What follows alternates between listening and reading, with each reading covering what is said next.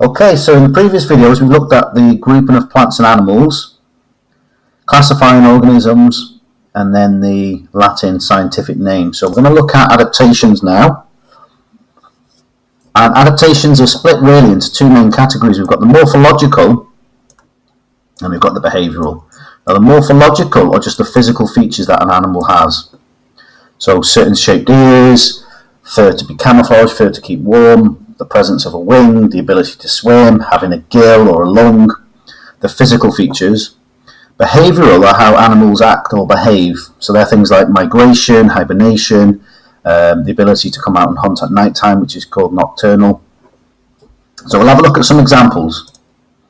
So this is an Arctic fox, and you can see the Arctic fox is perfectly camouflaged because of its white fur. Nice thick fur to keep warm.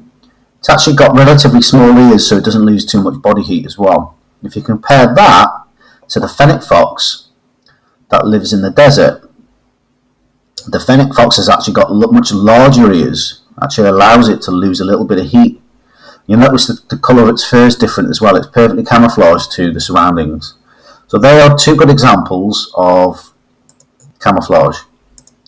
In terms of heat loss, the elephant, you'll see the elephant's got no fur on it, even up to mammal, because it lives in a very, very warm environment. It's got these very, very large ears, and these large ears allow it to actually give out heat energy.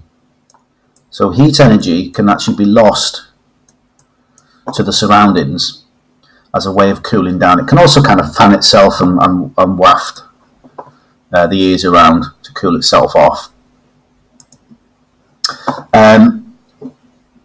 This is an owl, so it's got very, very well adapted eyes for seeing at night time. So it's an example of a behavioural adaptation. It's nocturnal. It's got these big, big eyes so it can see well at night. We've got, and this is a little dormouse. So this is an example of hibernation. So some animals in the winter, they'll actually, for several weeks before they go to sleep, they'll eat a lot of food, build up fat stores, and then they'll basically go to sleep over the winter when food is scarce.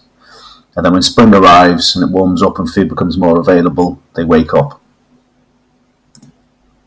A lot of animals, they use migration, so they actually migrate. So in winter in the UK, they might migrate over to Africa, where it's warmer, they can feed up and rest up, and then they'll come back to the UK then in the spring and the summer, where they'll reproduce.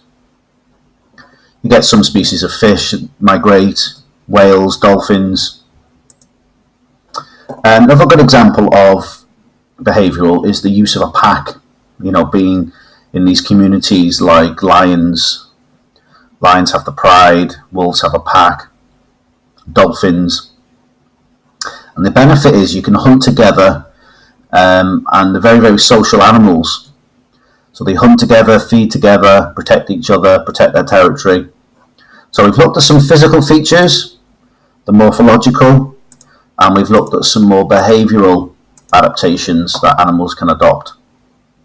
But they're all really designed for one purpose: improve survival.